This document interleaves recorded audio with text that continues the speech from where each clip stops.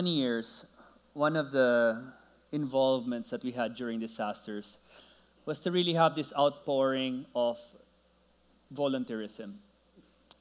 And really, when I was in high school, I remember the first disasters. There was a typhoon. We would donate clothes. But more than that is my parents were heavily involved in going to these relief centers. We could almost count it, tatlong sandok ng rice, three bags of rice, sardines. And then I used to remember candles and maybe some medicine. And then when I was in college, there were other disasters, and we used to go almost every year and get bags and bags of food, and also up to, almost every year after that. And I used to remember, no matter what position I was all that I can do to help these people, just go out and wrap bags of food.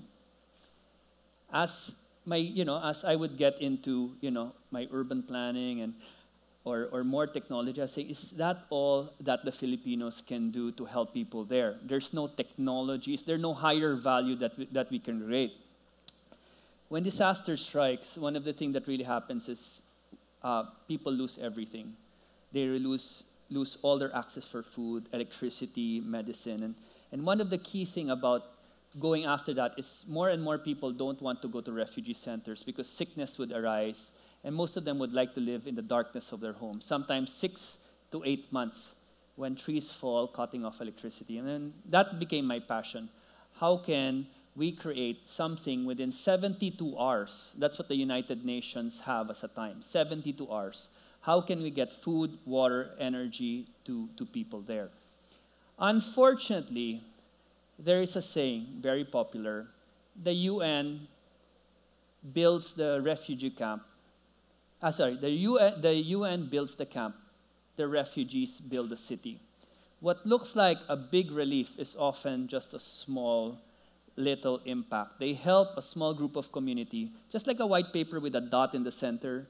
Nobody ever thinks about looking at the rest of the white paper. Who helps them? So one of the passions that I've done is really, how can I work with people to be able to create a solar lighting solution within 72 hours of light? Father is very familiar with, I'm from Ateneo, and that's not a bad thing. So one of the things that I was very inspired was, the logic of, like breaking of the bread and the wine. There was people go to the mount, and they were there for, the whole day, and they were said, you could go back to the city, just eat there and come back. But Jesus said no, and I'm not talking on a religious basis, but what I'm saying is just think about this when Jesus said, can you ask them to just donate bread and wine? And we all know the story, how this one, it multiplied, everybody was fed, and there was more to spare. But really what I want to talk to you about is about the value of sharing. That when the first person shared, the guy said, hey, I didn't come all the way here to the top of the hill with nothing. I actually have a whole bag na nakatago that's hidden. And so, hey, you share, I'll share. And then the next guy goes there and says, I have also a lot of stuff. He also opens it and starts sharing. And next thing you know is everybody had more than enough. And this is what I was thinking. What if we create this army of people that if I share the technology, how to build solar lights, that it's not this highfalutin, idea that you have to manufacture it abroad, that if you patent it abroad, then we can only bring it into the country, that would be able to, to solve it. So what we wanted to do is, what if it's not bottom up? What if it's top down? What if I am able to train an army of solar makers, solar engineers, and when the disaster strikes, we make a call to all of you and said, look, we've got a donation of many parts. Can you help us build thousands and thousands of solar lights? So this was a dream. And it all began really with this experience of being in the center and starting out really with one thing, which is a plastic bottle.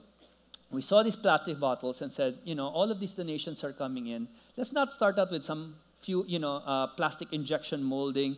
We really come from a heritage of taking these plastic bottles, getting volunteers to fill it with mud, and then dry it, just simple mud from the river.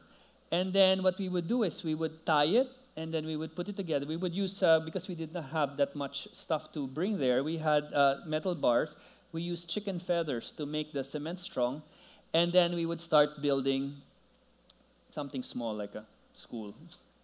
But it just shows you the power of using something so obviously overlooked, which was available resources, to build something that we need.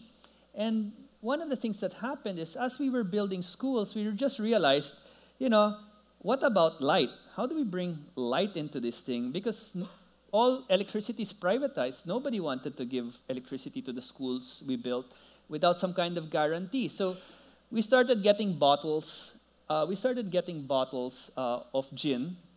And of course, in a month's time, we have enough bottles of gin to fill up the front of to make a whole facade of glass. But really, it was, we actually told them, hey, can you donate also bottles filled with gin? Why do we have to have it empty? But anyway, so we never got it. So, but it's just to prove to you that maybe a bottom-up approach is the most sustainable solution of all. Now, I want you to look at this on the large scale about energy poverty, right? So I wanted to put a light to a school. Now, it takes me a while to ship a solar panel from abroad, manufactured abroad. Takes me about 5 months to get enough panels for my schools. So 5 months plus 2 months in customs. It could take up to 3 or 4. And then finally it gets to my school. Do you know that in the United Nations, the cost of logistics is 60 to 80%? So if you think about this whole thing about disasters, to get the solar light to the beneficiaries in scale, you buy it abroad, you ship it in, you fly it in, you truck it in. And so what happens is really in this whole thing about providing solar light, it's always about the expense of bringing it in. It's not about the cost in China or in India. It's about bringing it in. And so that was the passion. How do we localize it? How do we create this kind of solutions? And how do we spread it around the world? I'm so tired of going around the world and seeing a lot of these conventions where a lot of Filipinos are always asking a hand out. What I never see is us giving a hand to people that actually need it. I see volunteerism, yes, we're part of the UN, but we never come up with a great movement to help other countries. We always are in a one. We're always begging for something. So I said, wouldn't it be great for once, even if it's small, we come up with a solar solution, a community-based solar solution that we can open source and change the world. All of these countries over here, most of the people in the developing countries live on less than $2 a day. And there is no way for them to afford solar lighting. So what did we do? One of the things we did was when we put the gin bottles, we also put plastic bottles filled with water. And this allowed light to come through the walls and then refract. So instead of windows, we started putting lots of plastic bottles through the windows. We worked with Alfredo Moser, who's a Brazilian, and he was teaching us also about plastic bottles that can be put on the roof, refracted, and then light would come in through the roof. But what is liter of light? Liter of light is not that plastic bottle filled with water and bleach. But really it was about creating this kind of sustainable lighting with community-built effort. In 2 hours, we should be able to teach a women cooperative to be able to build a solar light from scratch that is dependable, scalable, but at the same time that it can be maintained. If you don't teach them how to build it, they won't be able to repair it. It started out with a simple bottle, the water and bleach. And then when they have more money, remember, it's about $2. We install it in the roof. They start saving electricity.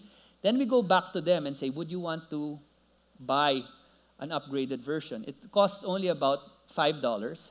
They put it inside. But more than that is during disasters, we also go back to those groups and say, look, we have a lot of parts.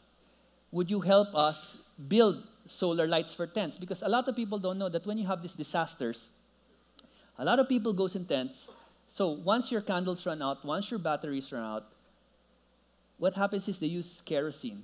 And so there's an alarming number of children that are burnt because they're turning around in their tents and then knock off the kerosene and then they get burnt. Not only that, there are actually a heavy number of tents that burn down. So simple plastic bottle filled with water, put in a simple LED that's built by a circuit built by women cooperatives. They actually earn, maintain, but at the same time, you can have lights for your house. If you have a house already, you put it on the roof, and you're able to have daylight and sunlight. The first place in the world that we actually use such a cheap technology to be able to have both day and night light. If you look at it, it's simple. This is the disaster model. We bring in a copper chip.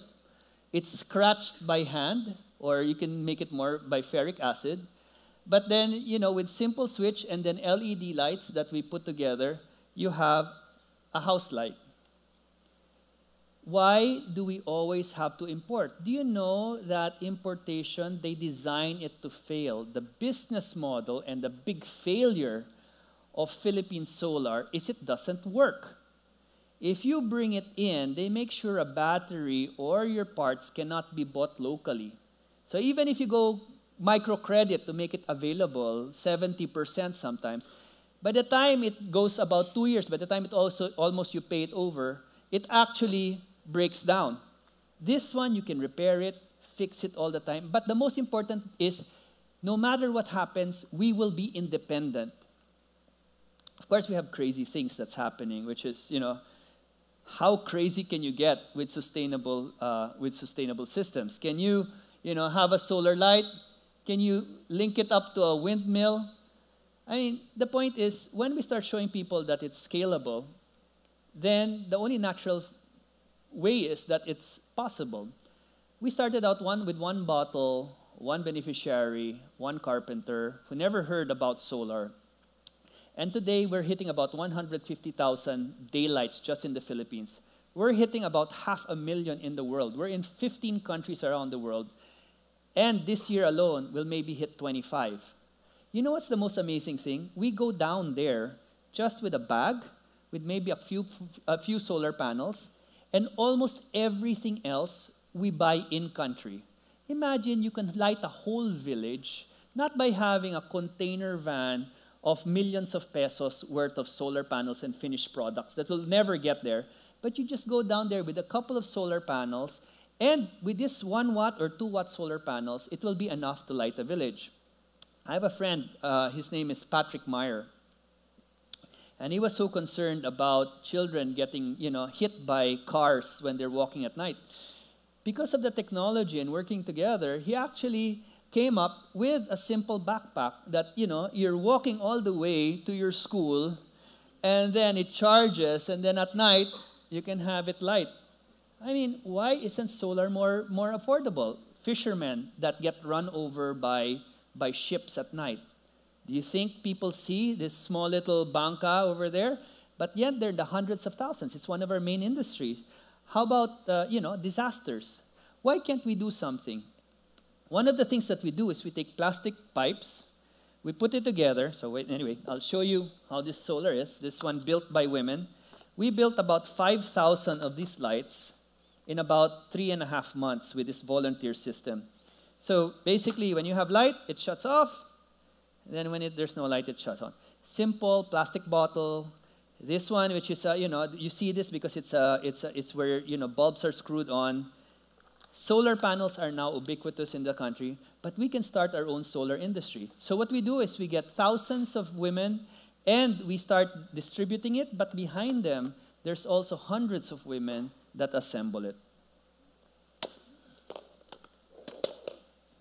Ed Brisinho, one of our partners, wanted to just give a simple light for students because they were coming home to school without light. Of course, you have a gen set in the school, but then, why not something where, you can actually, oops, okay. It always malfunctions when you need it the most. Okay, anyway, so it's just 1 watt. But think about this. The future of solar is not in the large scale, in the complex financials, the expensive professionals, but putting it in the hands of everyone, putting it in the hands of people that can solve their own problems.